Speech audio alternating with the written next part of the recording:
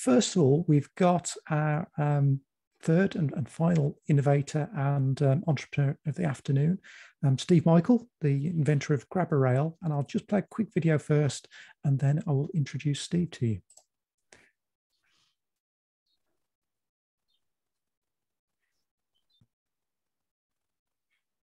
My name is Steve Michael. I'm the owner of Senior Home Solutions and grabrail, and I would like to introduce you to my innovative and life-saving invention, grabrail. Grabrail, like all great products, began as a simple idea. The rail has been devised to help prevent falls in one of the most dangerous places within the home, the kitchen. 18% of falls among the over 65s occur in the kitchen. The impact of falls on the immediate family can be devastating.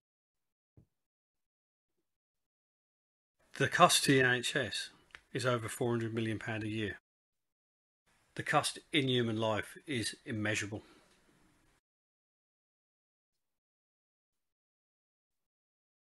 Steve, welcome to the webinar. Good to see you. Good to meet you again. So tell us a bit about where grabrail came from and how you kind of came up with the idea and where you've been taking it. Okay, hi Paul, and thank you for the invite to get on the webinar, and hello everybody. Right, so the idea was, as I've been building for some years, I've been in construction for some years, and I do shop fitting to now adapting homes for to keep people safe. While I was doing some courses in fall prevention and some courses in Parkinson's, I'd started to look into where people fall in the homes, and you could see that you can adapt for almost the whole of the home, you know, the bathroom, stairs, as we've just seen, also, you know, ramps getting out of the house and so on and so forth. But when it came to the kitchens, it seemed to be a bit of a dead spot. And I was recently, I'd been over at a Parkinson's UK meeting place, and I'd spoken to some people there who told us that they'd been prone to fall in kitchens, and that had stopped them from actually using the kitchen. And then unfortunately one day, one of my friend's fathers who had Parkinson's fell in the kitchen, and unfortunately we lost him. And it started me to have a look at why or what could be done.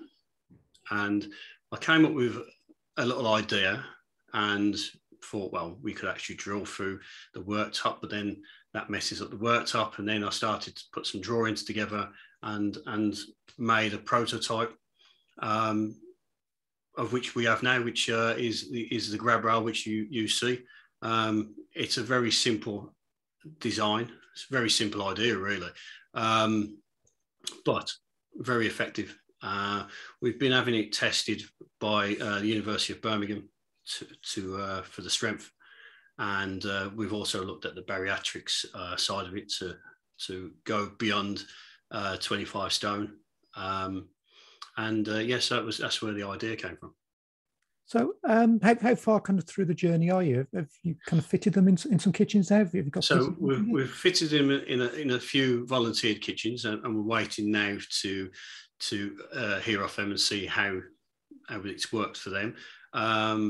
So far they're very pleased, and again, because it's a retrofit, we can install and take it out with minimal damage. And again, because of how it's been designed and made, it's not simple to fit, because you probably would need a kitchen fitter idea. But what we're looking at is putting in an instructional guide for somebody to be able to fit them. But what it still enables is people to be able to use their cupboards, drawers, and so on and so forth. So yeah, because there's not really that much to grab onto in a kitchen, really, is there? Well, a kind of door handle. Exactly, and that's a comedy of errors in its own right. You know, people talking to lots of people when they say they walk along and they touch the surface, but the surface is can be full of hot products. You know, it can be full have cups on it. then when people fall, they tend to grab hold of things. They grab hold of the kettle, they grab hold of something on a stove, they grab hold of a sharp knife. They then fall, and then they try to get back up, and they grab a door handle which opens up, the drawer, and that's how I was looking at what we could do to prevent all of that happening. Yep. And the shape and the design of the rail is what I came up with. So in terms of kind of finish, colours and kind of choice. I've had a few manufactured now, and we have looked at, it's built in a steel. It's a mild steel. We're looking at about 6 to 7 different colours. At this moment in time, which I'm quite pleased to say, I'm in talks with AKW about them doing a commercial deal with me to manufacture. So part of that will go towards what their ideas are. Yeah. So which is great, and enables us to get out to a broader and wider part of the country, across the country, as I use all their products anyway when I'm doing wet rooms and so on. Yeah. So.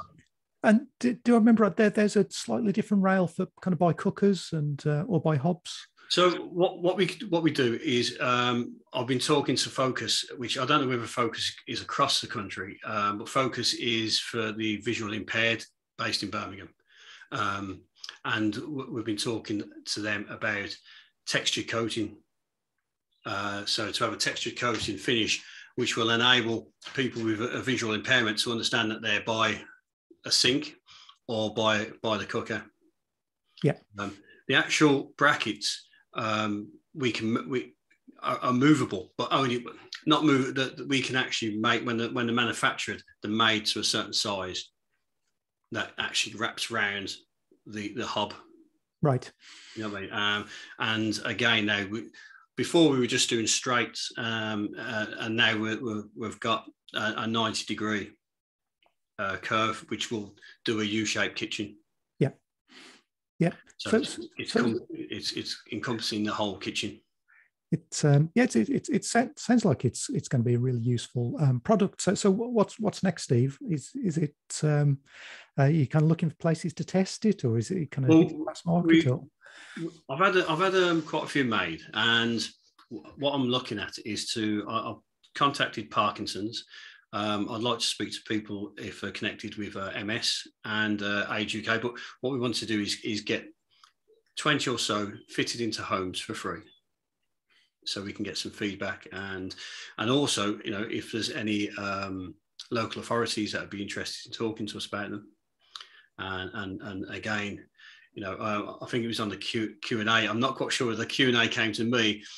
I'm not quite sure, but I answered it anyway because it was on the Q&A. I thought, well, if that's one. But as I say, because we're talking to different manufacturers or a large, those answers, the cost of how they're being manufactured and how we get them and how they're fitted will change. So at least today, I'm not able to answer certain questions.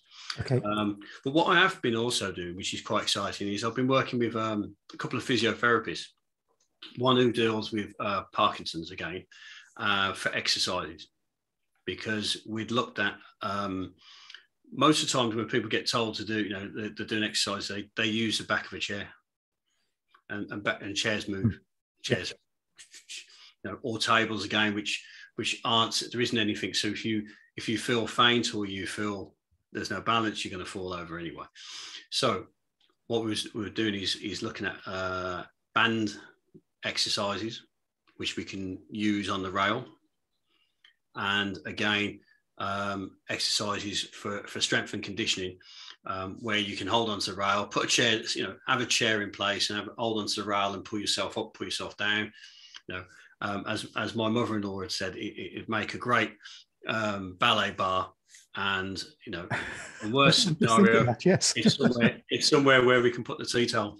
Yeah, I was just thinking the ballet bar if the grandkids come around, that'd be perfect, wouldn't it? So, are there other kind of products that will kind of follow on the back of this, Steve, or are you kind of concentrate on grabrail for the moment? Well, I'm concentrating on the grabrail for the moment.